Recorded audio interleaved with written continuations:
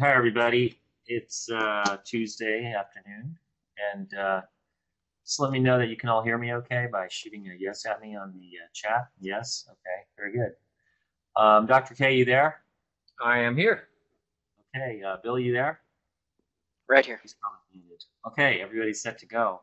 Well, you guys got to listen to three of my recorded webinars yesterday, which were a lot of fun because the technology wasn't really up to par, probably because of bandwidth issues. But anyways, at the end of the day and after the close, I wasn't too keen on what I saw in the market. And of course, I blew out of stuff, moving to cash and not really being very committed right now. And I'm glad I wasn't because this morning you saw a lot of stocks, especially the stuff stocks, oils, commodity related stocks just got pummeled today. And a few other things got pummeled as well. Now, the interesting thing here is we are still on a buy signal on the market direction model, and you did pick up volumes. You have another distribution day on the S&P, but you held the 50-day moving average, which I believe you can see here. I'm going to make it bigger. Yeah, just a little bit under it, but you're trying to hold it, so it's possible you might get a bounce out of here and then see how things go from there. But that's pretty much what you're looking at on this pullback. So you come down, it looks pretty scary here. We're still in QE2, so for all you know, you're going to bounce and come out again. You really don't know for sure, but they really did whack a number of leaders in the oil sector, some of the metals that have come up. The mining stocks got raked. Surprisingly enough, though, the silver held above $40 on the futures contract. The NASDAQ index is below its 50-day moving average. You did not pick up volume today, so today was not a distribution day, oddly enough. So to me, this is kind of a screwy market, and my tack right now is just to blow it off and not really mess with it.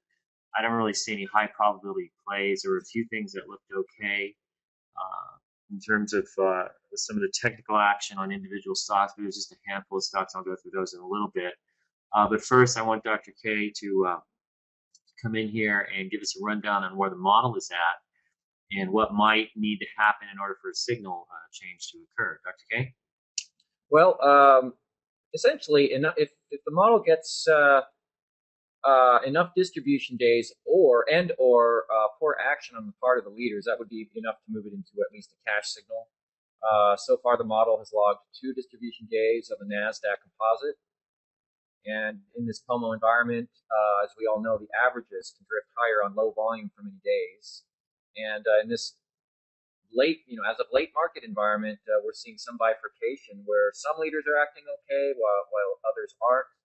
And so it's understandable if one feels unconvinced in the market's general direction at this point. The model remains on a buy, and it's certainly possible that this signal could change to I would probably say a cash signal would be the next step rather than a sell signal if leaders were to start to fail across the board. So for now, we're on a buy. Yeah, I would say the same thing. Basically, if you're doubting this market, I would say it is a type of environment where you can die a death of 1,000 cuts just from getting dinged around on everything, and then the action intraday is very uneven and almost bizarre at times. So for me, it's like why bother playing? So the things that have acted well, over NASDAQ chart here, and pull up bring up my daily. This ugly looking chart there of Apple. But silver, everybody's asking us about silver, which is understandable given the fact that it's come off. You had a couple of days of big volume in the SLV, but what I would note here is you had a very sharp move up. It's always interesting to me that when something is moving up sharply like this, nobody really gets concerned about that. But you get a couple of days of volume selling something and everybody gets concerned. But notice one thing, it really has held up pretty well. You haven't really broken down too much. Yeah, you're getting hit with some volume, but you could just kind of go sideways here for a while, as I discussed yesterday after the close, and maybe you meet up with the 20-day moving average, which so far has served as a guide for support. And so we're sticking with our silver position. That's really the only thing we're staying with. The silver and the gold seem to be acting just fine. GLD also, and what happens very quickly is people get real excited about them, and then they come in for 1 or 2 days and everybody seems to forget about them. And what I notice here is that gold comes right back to the buy points, so maybe it's viable right here on this pullback, and you can come into it. I don't really see anything changing with the budget situation. Supposedly, President Obama is going to have a speech tomorrow talking about how the U.S. is going to take responsibility for paying off its debts. But let's get real. The only way that the U.S. is going to start making a dent in its deficit is by running budget surpluses. As far as I'm concerned, that has about a snowball's chance in hell of happening. On top of that, for those of you who don't know, the U.S. government, the budget numbers that they come up with are all based on cash accounting. Now, for those of you who don't know anything about cash accounting is basically just balancing off cash that comes in versus cash that goes out. It doesn't take into account any other liabilities or any other forward liabilities in the numbers. That would be taken care of by using accrual accounting. And the U.S. government, ironically, requires that businesses which make over $1 million in revenues must use accrual accounting, because you can engage in a lot of deception by just using cash accounting. Of course, that's why the government uses cash accounting. So, there's a lot of deception and fraud at a very basic level that goes on. So I don't really give the government, U.S. government, much credibility when they start talking about doing something about the budget, because in order to do something about the budget, they're going to have to start running surpluses, which I really don't see happening. Therefore, the trend in commodities should continue. Dr. K, your thoughts on that? Yeah, absolutely. I think it's interesting that silver had a very high volume reversal day yesterday, and in the past when it's done that, well, it's held its ground, and it might correct for a few days, but then it goes higher. And after today's action, I thought we would come off more than what we did today. In fact, it looked like it was getting some support, and the close on the day was close to the mid-bar point. So that's a pretty positive sign. The market's telegraphing that they realize that the Fed's going to continue to devalue the dollar. And so that brings up the issues with some of these other commodities. The JJS is one we're talking about, where we have been talking about. It's down to the 65-day exponential, and it's held. I would say, based on the fact that this is underperforming, I'd prefer to be in the silver and the gold. Now, DBC, of course, got whacked today, and it had a nice move up. The wonderful thing about this, and this is what's sometimes frustrating about the long side of this market when you're long anything, is it takes 1, 2, 3, 4, 5, 6, 7 days to rally about 7%, and then it gives up most of that in just 2 days. And you see some of that happen with stocks as well.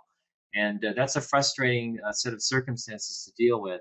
But even so, you have them pulling right back to the top. Today, Goldman Sachs came out and downgraded the commodities group and told everyone that they should be taking profits. And that's what hammered the group. And you saw that happening in oils like Contra Resources. I was quite surprised to see Baker Hughes break down. You notice it holds a 65-day exponential moving average, the black moving average. Halliburton also pulled down, held the 65-day moving average. But notice these things rallied up, bounced off the 50-day, 65-day, whatever you want to consider as a support level here, rallies to new highs, and then rolls over pretty hard. Looking at things like FCX, Freeport-McMoRan, that's a breakdown. Some of the fertilizers, I was looking at those yesterday, continued to break down today. Tech Resources in the coal area. Yesterday, I didn't like that. And it had pushed down to the 50-day moving average. Now it's breaking the 50-day and the 65-day moving average. Look at Arch Coal breaking down as well. Walter Energy acting a little better than the rest, but still breaking down pretty hard. And this is pretty hard to take, because if you get long something in here on a pocket pivot, say, for example, and it rallies up several days and looks good, and all of a sudden slam, that's what I mean when I say you can die a death of 1,000 cuts, because it seems like things just kind of run up and then boom, you'll get hit, and now you'll be underwater, and that may have happened 2 or 3 or 4 times, and you end up just consistently losing money. So I think it's environment not to be playing too heavy. That's the bottom line for me right now. Also, Dr. K, any comments? Yeah, if you're going to be invested in commodity-related stocks or ETFs, note that many of these do trade in wide bands as they go higher. So in other words, they often will not obey the 10-day, and sometimes they don't obey the 50-day either. And so knowing that, you should be prepared for your position to ebb and flow as it goes higher. And you can take a look at a number of these ETFs to see what I mean over the years. And they do go higher, but you have to have patience. And I wanted to make one comment on JJS. That has a high correlation with MOO and DBA. And these are all agriculturally based ETFs. So what you can do is when you're looking at JJS and you're seeing some weakness on the day or for over a couple of days, compare it to MOO and DBA, and that'll reassure you that either the position is still okay or it needs to be sold. From what I'm seeing right now, JJS is getting awfully close to being sold, but it's still a hold. Just simply because it's at the 65 day. MOO is also at the 65 day, and you have DBA, which is they're all at the 65 days. So, and DBA got some support coming into it as well as JJS. So I think we'll know over the next few days whether we want to stick with this position or bail from it. Let's take a poll real quick. I'm just curious how many of you listening and watching out there think that the JJS, DBA, and the MOO are going to head lower. So just type in lower or higher, depending on what you think from here. Yeah, don't let the Don't let the Goldman Sachs report of today, which actually I think that was a catalyst in a lot of the commodities selling off. They issued a report saying they think commodities have topped. Somebody thinks JJS is a head and shoulders top. I like it. It looks like it's about even. So I'm glad to know we don't have a crowd of sheep out there, that everybody seems to think somewhat differently. Head and shoulders top on the JJS. It looks that way. Only thing about that is I don't really look at head and shoulders tops in terms of daily charts. I would tend to look at it on a weekly chart. It has that look. The only problem here is for the right side of the head, you don't really have a big breakdown. It actually comes down and then closes near the peak of the day. It's a little bit different. So this is kind of funky. But the other thing to note is over the last 3 weeks, it's closed pretty tight along the low. So it does seem like it's trying to find some support, or that it does have some support down here, which does make sense given that given that you are at the 65-day exponential moving average. So, and I don't know, it may become a point where we consider the 65-day exponential not so much an oddity, but something that actually does work. And I was talking about that yesterday after the close, that since so many use a 50-day, and we often see things slide past, and of course Dr. K and his work has accounted for this by requiring that things actually violate the moving average rather than just close once below it. And a lot of times you'll close below, but notice here you close below, but you do violate it here, but you close above the low here on this first break below. Here you break down below, but you don't violate. And here you've actually violated now in the 50-day, but you haven't broken the 65-day exponential.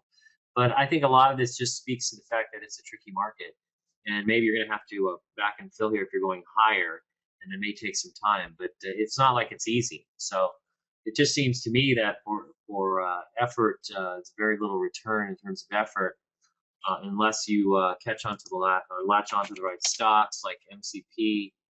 Which continues to act okay, tried to sell off today, and it's holding up pretty tight. I wouldn't be surprised to see this thing have a decent pullback, though, at some point. It's come straight up off the bottom and continues to move higher. But the rare earth metals story remains a very strong one. Interesting to see today that there were some pocket pivots.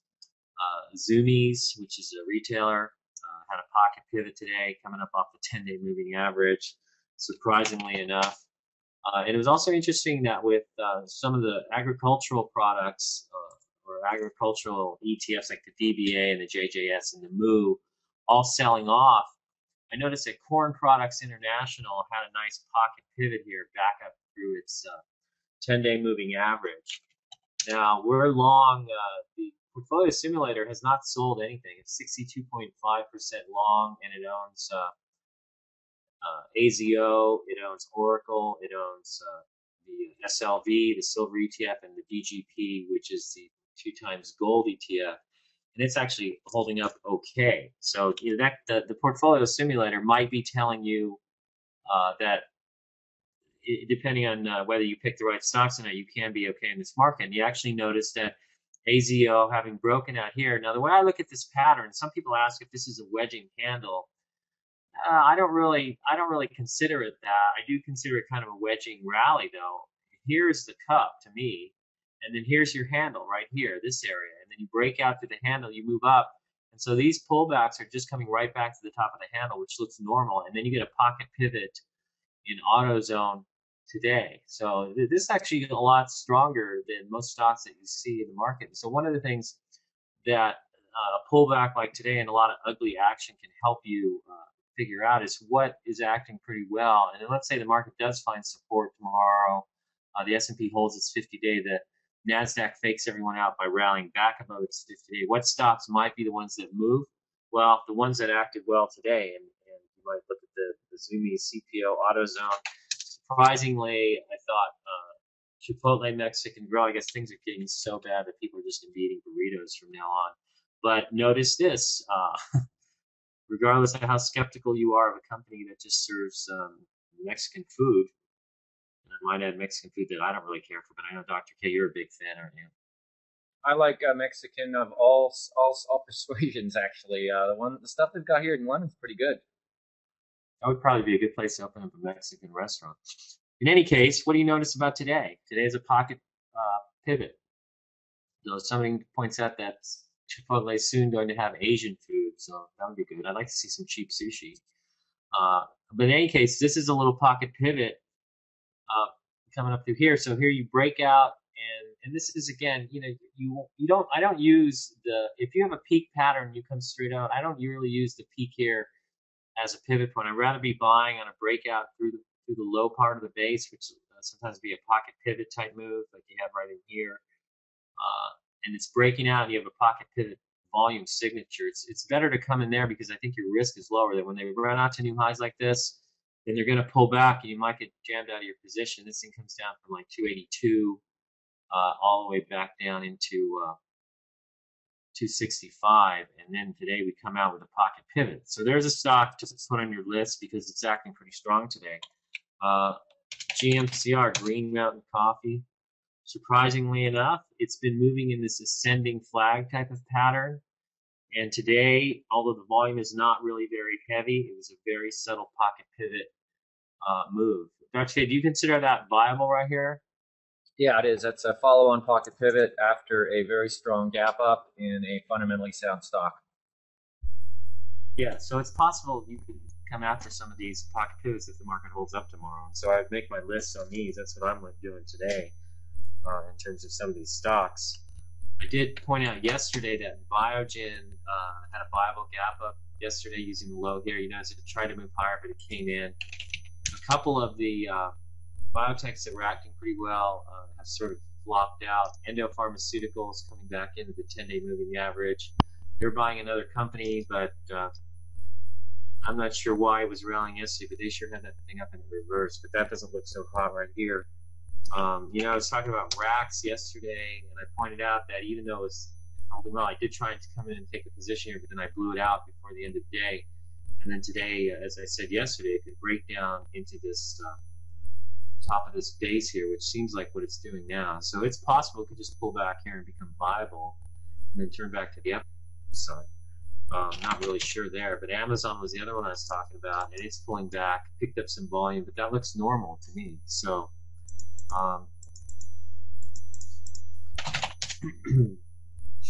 Baidu coming in, it's back at the 10-day moving average. Dr. K, where do you see an entry point here, if at all?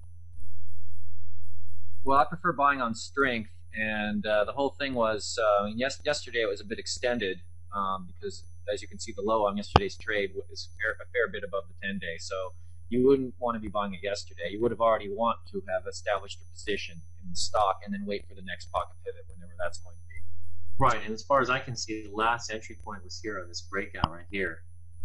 Or you could have come in on some of these pocket pivots that we actually flagged in the base. Not that they would have been necessarily that easy to hold on to, but they did hold the 10-day moving average here, and then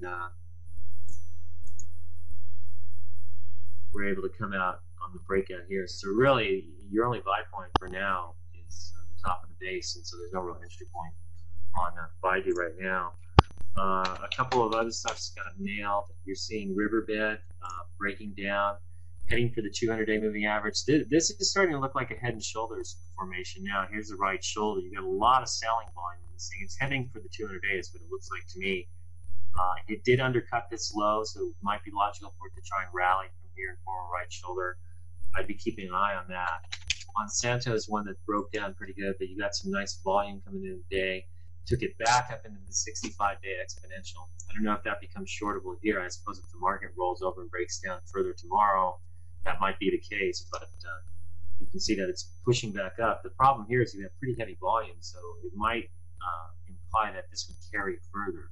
So this one, I wouldn't be coming in necessarily to short it here, although people do ask me about that. Apple, I noticed today what it's done here is this is a pretty ugly pattern, and to me this is a head and shoulders formation, head and shoulders top. But remember, Apple is a big favored stock. It's widely owned, and even if institutions are unloading it at 15 times estimates, there's a possibility that you might have value funds and other types of value buyers see this as cheap as it comes down in here. What I noticed, I even noticed today, is that it didn't want to break the low here, and it was holding these lows as well, and so it's holding the 330 level.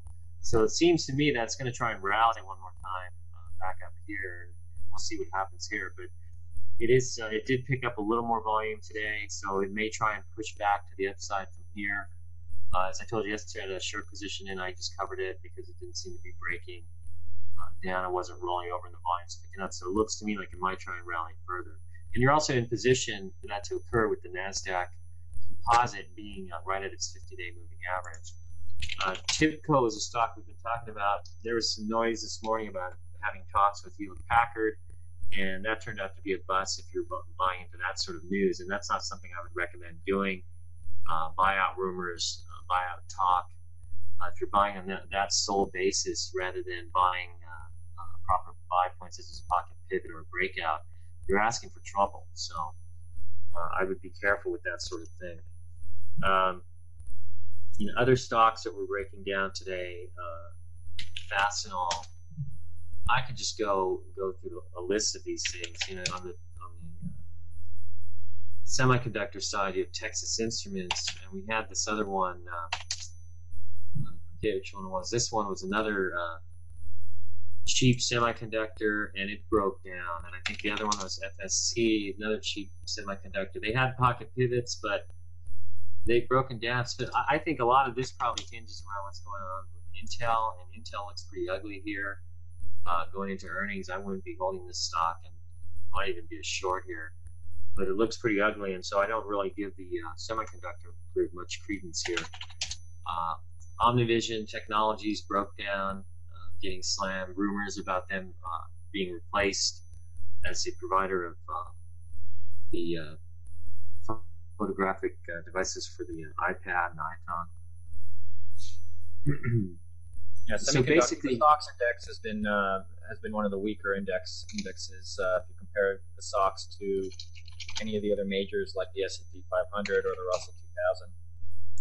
Yeah, and it's been lagging. And I pointed out last week when we did our webinar that the fact that the SOX is lagging might be a problem for the market.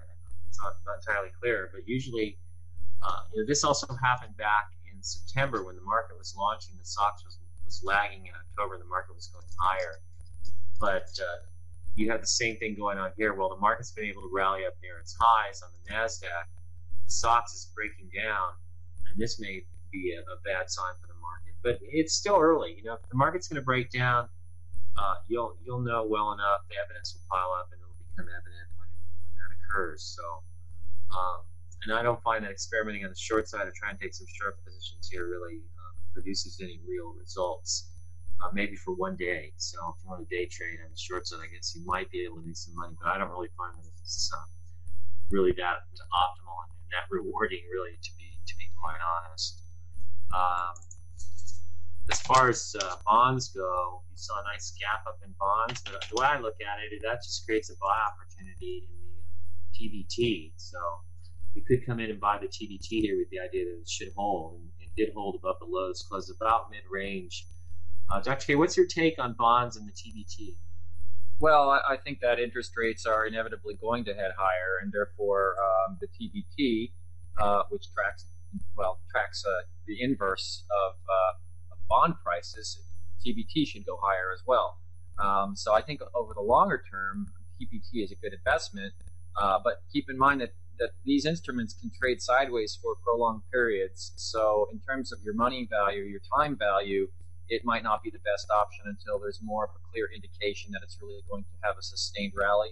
And then when there is that clear indication, I would recommend the TMV, which is 2x, it's a 2 times ETF version of the TBT.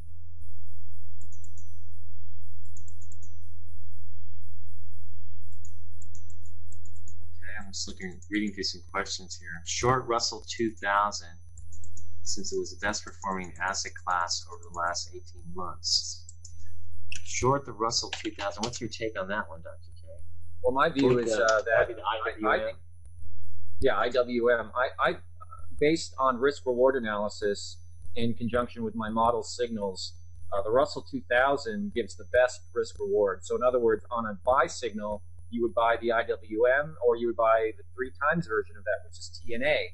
On a sell signal issued by the model, you would buy the inverse, or you would just go short. You could short the IWM or short TNA, because you're going to get, what I've noticed is the most performance on a buy or a sell signal issued by my model by investing in these types of ETFs.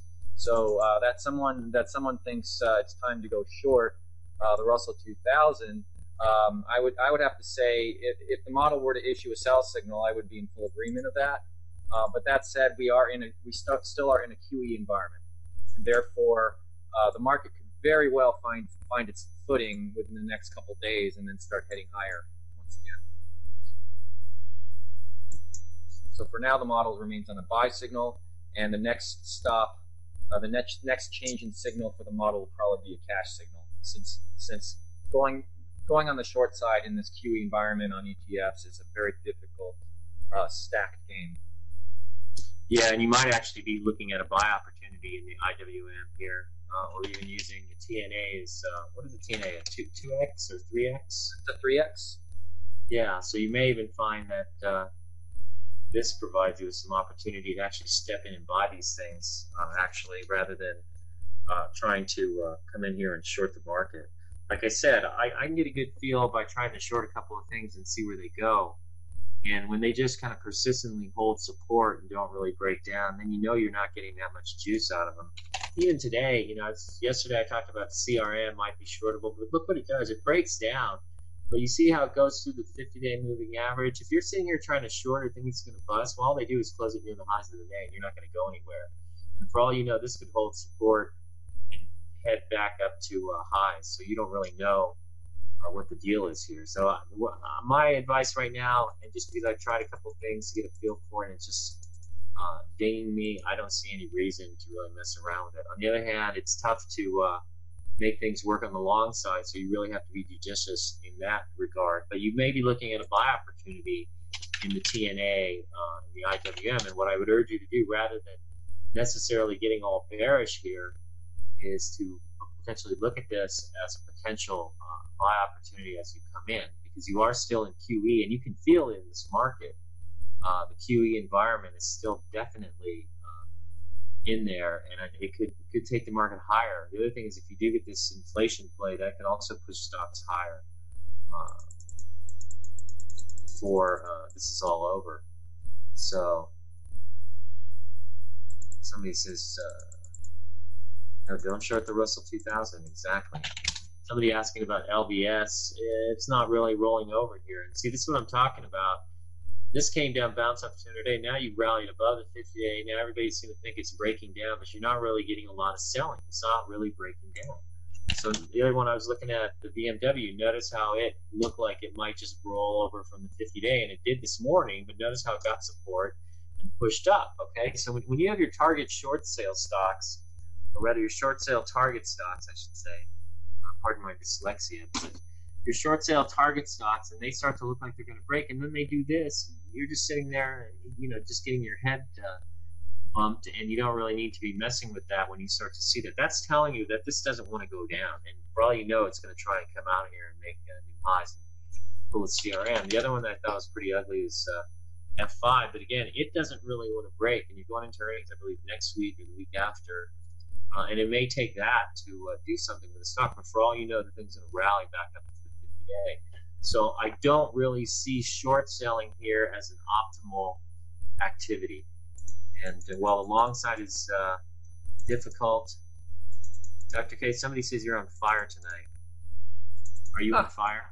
Did you light yourself on fire? It's pretty warm here in London, and it feels like summer. So Yeah. Have no complaints. I'm starting to feel that way here too. Buy LYB. It's right back to the pocket pivot that we pointed out 6 or 7 days ago, actually 8 days ago now. It's possible it could be bought here. You didn't get real heavy volume coming down, but when Goldman comes out and tells everybody they got to sell commodities and commodities-related stocks, that takes everything down. But you have to remember, it could just as well be that Goldman is providing you with the golden opportunity to be buying some of these things. Somebody says here, hey, Dr. K, what do you think of this? With a good profit in CMG, do you continue to hold into earnings on 420? Yes, I use price volume action as my primary guide as to whether I'm going to buy, sell, hold, or permit the position. And in terms of earnings, the day before the earnings comes out, sometimes you will get a price volume clue as to the quality of the earnings report. Not always, but ultimately, if I have a very big position in a stock that's about to report earnings, if I don't have a cushion in that stock, or much of a cushion, I would first ask myself, why do I have such a big position in the stock? And if I had, for some reason, I had such a big position, I would scale it down to a normal size position, because the earnings reports introduce a level of variability. Stocks have been known to gap up or gap down on earnings reports, so you don't want to go into an earnings report with very little cushion in your oversized position. So two rules I have is a normal size position in the earnings reports, or if it's oversized, your average cost in that oversized position better have been at least say 10, 20, 30% under where it's trading. Yeah, and all that is to say that if you just bought it here on this breakout or this pocket pivot here, you don't really have that much cushion, so I wouldn't be really heavy into it going into earnings. You're just rolling the dice on that sort of thing. UA did have a pocket pivot today. Under Armour. So I guess underwear is a big, or workout type of underwear, or whatever it is.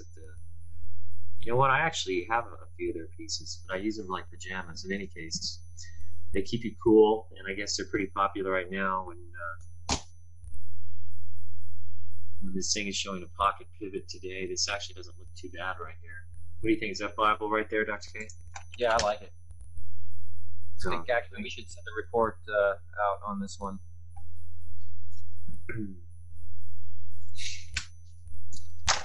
Somebody's asking about ARMH. That is a type of a pocket pivot as well. You know, it had two gap downs is the only thing that makes me nervous about the stock. That's the problem with it right there. So I would probably avoid this one. Even though that technically is a pocket pivot. So, but the gap downs 1, 2 on heavy volume make it a little bit riskier.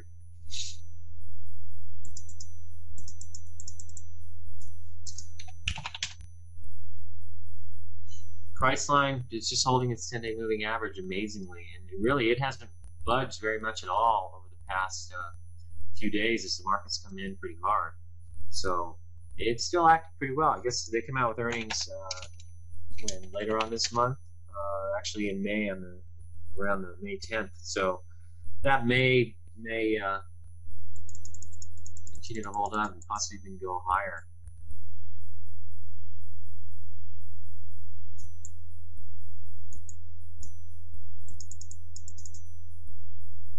Let's see here. I'm looking at some other questions. It looks like we got most of them. I think the fact that I did some webinars yesterday that we recorded and put out, that most people have most of their questions answered, which is a good thing. It's 1:51, so we've been doing this for about 40 minutes or so. Most people think that commodities are probably going to turn and go higher. So I do think my game plan for now is we're going to hold on to our silver, and we're actually looking at gold as being viable coming in here. Meanwhile, you may be looking at buy opportunities here off the 65-day exponential if these are able to hold. BBC comes right back to the top of its breakout. That may be viable in here as it comes in. Remember, Goldman Sachs, yeah, they make calls, but it doesn't necessarily mean that they're going to be right. They once said oil was going to 200, and that was way back right when it topped. I don't know, when was that? When did that occur, Dr. K, when they said oil was going to 200? When did oil top, or when did it? Yeah, they put out a call, I think, around in here back in July of what year is it? July 2008. 2008, yeah, saying that oil was heading for 200, and that's what kind of got sparked this whole move. And of course, it never got even close to 200. So now they're telling everybody you need to be out of commodities. I don't understand why, just on the basis that they've had a good run. Is that what they're talking about? Because I almost think they have maybe they have a hidden agenda because they need. I don't know. Maybe they need to manipulate the market with this kind of report for some strange reason, internal reason on their part. But it doesn't make any sense why. I mean, I guess they could make the statement, well, commodities have run very, very far, very quickly. Therefore, now is a good time to take some profits, and then wait for the commodities to base and then move higher again. That would make sense to me. But if they're saying that commodities are are putting in a major top here, that makes no sense. No, and I don't see it either. And like I was saying earlier, I don't see how one would think that the U.S. government is going to suddenly solve their budget deficit problem. I think that's kind of a misplaced belief if they think that that's going to happen. And so on that basis, you have to think that even a pullback, if there was a sustained pullback in commodities, you'd want to be buying that pullback, and that's how we would tend to look at it. So we'll lay back and buy them. And if the SLV comes in more than it has already, it may not even come in that much. You may get your buy opportunity, but I'd wait for the 20-day moving average to catch up. That's probably your best shot. It may, it could do this little type of move here about 3 weeks ago when it went sideways after having this reversal day. And I remember everybody was scared after we saw this move, and people wanted, is this the exit signal to get out? And of course, we didn't think so. And I don't think at long-term, for now, long-term view on silver, I'm sticking to my $50 price target, $50.50, which is the point and figure price target. I will be on Fox Business News tomorrow at 10 a.m. Pacific, 6 p.m. London time. Is that right, Dr. K? All right, yeah, 4 plus hours ahead, plus 8 hours 1 p.m. Pacific, and I'll be talking about silver, gold, and bonds. But I think for the most part, you want to be trying to hold your positions and even look at pullbacks as points to add. And we'll see what happens with the DBC. I don't think it's over for oil. If that's the case, then that would seem to tell me that the dollar is going to be rallying, and the dollar's actually made a new low today. So I don't really see that happening. Not that you could rally up and try to fill this gap. That's a possibility. But it looks troublesome. And it looks to me like it's just telling you that it's in a prolonged downtrend and it's going to stay there. We're getting some questions, so I'm going to finish up with some questions on stocks. If you have any, lay them on us now, and we'll get through them. Oracle has pulled back to the breakout point. As I see it, volume's drying up. It closes the midpoint of its range.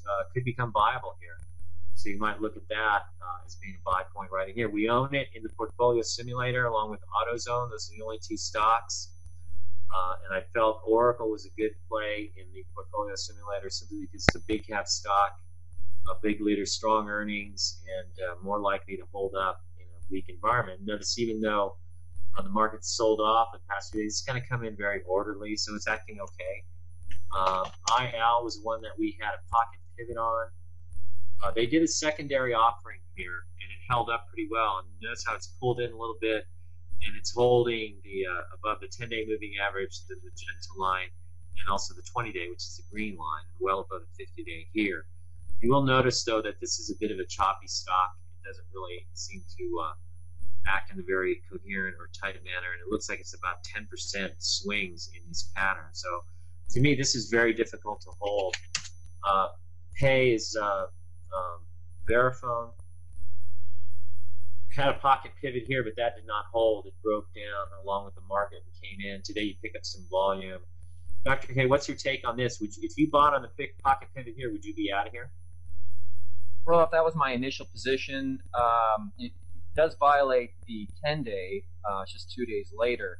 So right, you could either half your position there, the whole position. The market was in an uptrend during that period, so it's all contextual. And if I bought there, I'd probably be selling half my position and now waiting and seeing what it does from here. Yeah, a little bit tricky there. ERX is a 3 times energy bull. Oh God, that's pretty ugly. Is it viable off the 65-day moving average? It might be. What's your take on that, Dr. K? I would be careful using moving averages and these 3x ETFs. I would go back to the roots and look at what the oil sector is doing without having a 2 times or 3 times overlay, and then judge based on the root as to whether you want to risk more by buying into a 2 times or 3 times ETF. Yeah, because that's not really giving you a clear picture on that. You're kind of buying a falling knife, and you really don't know where it is. Yeah, we didn't cover Netflix, but Netflix is comes down to the 50-day, and it's holding. I'm going to suppose here that it's just trying to build a handle, and I guess it's not acting all that badly. It was pretty persistent today on the upside. I really thought it was going to roll back over, and it actually kept marching higher all day long. But you got a cup formation here, and you're finally 2 weeks into a handle. So, it's possible that this is setting up to go higher. I know today it sure as heck didn't want to roll over, and it just seemed to have persistent bids under it all day long. So, coming off the 50-day, so this could continue to go higher and break out. Yoku is one that people are asking about. Yoku is a big ugly, I don't know what you call it. It's a big ugly goofy double bottom type thing. It does close at the peak every week here. This is a weekly chart, and the volume's not too bad here. We're coming up. You close at the peak, notice that, and it's holding up. I'm not sure what's up with the stock. This is what it looks like on a daily, but it's a very erratic stock, and you can see on an intraday basis, it can definitely swing around a good 6-7%. It looks like to me. So it's very volatile, but there's no earnings. Dr. K, do you have any thoughts on this? It's pretty wide and sloppy as it moves higher, and I would be very careful. This is a speculative name, and simply because it has no earnings, and I guess it has great potential, which is why it's trading where it's at. But you can see the way it went from 35 up to 55. It's a pretty wide band, a lot of volatility in there. So unless you're prepared to stomach that kind of volatility, I would stay away from this kind of name. Yeah, and these guys aren't really making any money. I think earnings in the most recent quarter, they came in with -5 cents. And next quarter, looking for -8 cents. Interestingly enough, it does have 106 mutual funds owning the stock, which is kind of unusual. I'm not sure what's going on here in terms of the story, but I don't really see any big earnings growth right now. Now, there may be some big forward type of story here, but I don't really see it. And in 2012, they're estimated to lose 3 cents, so I'm not really sure what the big attraction there. The one I thought would actually be better. If the stock were to settle down, if Yoku were to settle down, if its price volume were to become more constructive, and then issue a pocket pivot, I would get potentially very interested because I do really like this story. And the fact that 20 million shares are owned by institutions out of a 38 million share float says to me that there's a lot of institutional interest that could drive this stock a whole lot higher. Yeah, actually, the float is 69 million, Dr. K. I'm seeing on one, I'm seeing 38 million. And I'm seeing I'm showing 69 million. Huh. What's that? You must have the London version.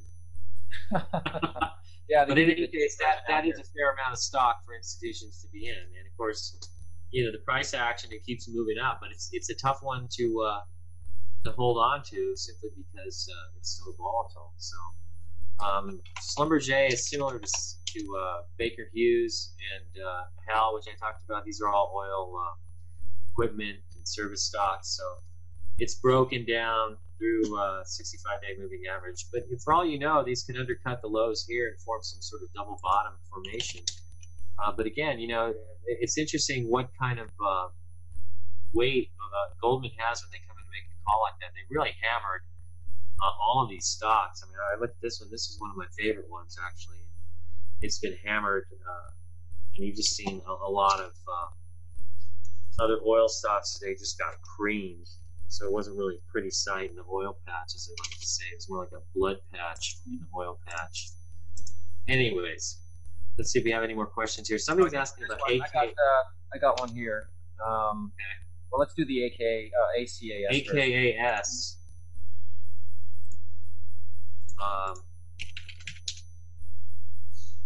That's a cheap little stock. American Capital. They're just a money management firm.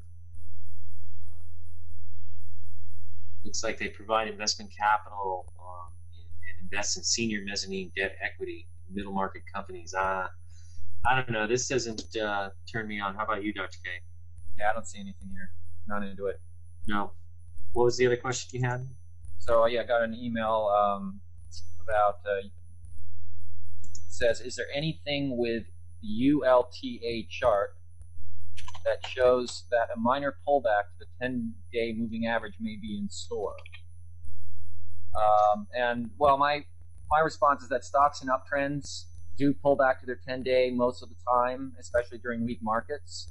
And the fact that today was a weak market and ULTA still managed to stay above the 10-day, so I think that's a sign of strength and potentially continued strength in the stock. The pattern looks excellent.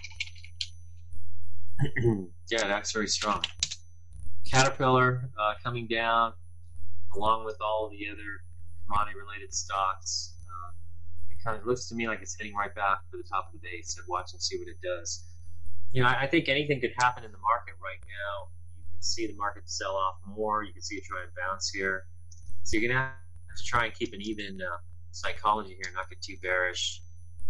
Not get too bullish. I tend to want to get bullish when the market's up, and then it pulls in, and then I want to get bearish, and then it turns around and goes back up. So this market would tend to give you a neck whiplash if you try to lean too far one way or the other. So I think you want to just stick with what's been working, and I think the stocks that we've been covering here today that have some of the pocket pivots probably look pretty good. The UA, good one. CMG, all the earnings coming up. AutoZone also pocket pivot today. And I'm not sure about Zoomies. I've seen these stores, but I think this pattern is not. It's kind of choppy. You have a lot of downside volume in the pattern. I don't really care much for that. I also think that Green Mountain may be worth a crack here, and it may break out and move higher, break out of this range that it's been in this ascending flag.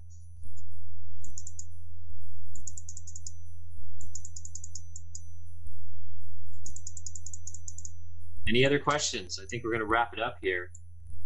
Make sure we covered everything. I think we got most things covered yesterday with the webinars on goview.com. It's by the way, that's still a beta test product, so we actually are being able to use it for free as beta testers. And so it does have some of the bugs and gold. Somebody asked real quick. I already covered that, but I'll just reiterate. You pulled in right to the top of the base here. So to me, it looks like you just sit with it, or you come in and you can buy it here. And that would be the DGP. And somebody called gold today the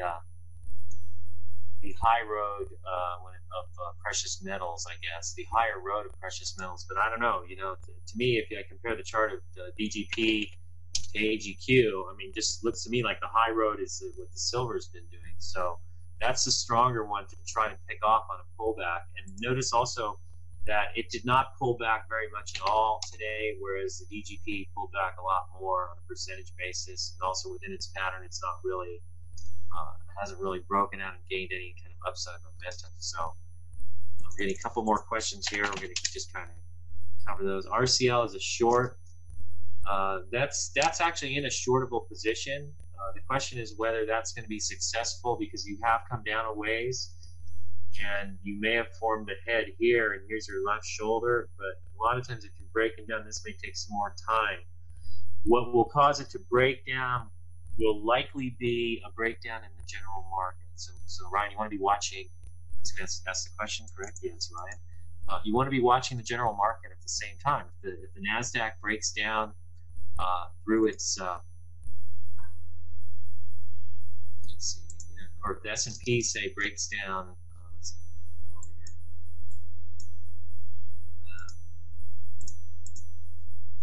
here. If we do get a breakdown through the 50-day and the Nasdaq also moves lower, then you might see some of these shorts potentially work. But right now, on something like RCL,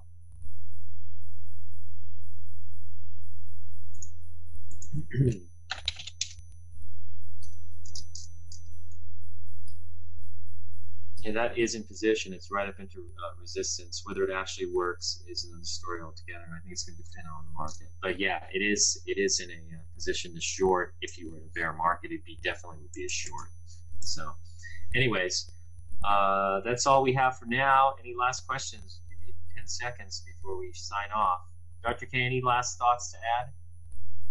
No, I think it's a bifurcated market, so challenging as always, but that keeps it interesting. Yeah, definitely.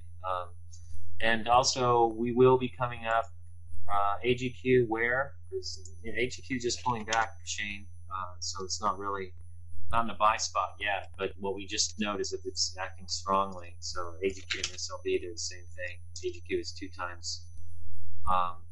But anyways, we'll be doing some more of these webinars on GoView as we get the technology worked out. So hopefully you'll be able to get some out of that. I hope that helped you all yesterday.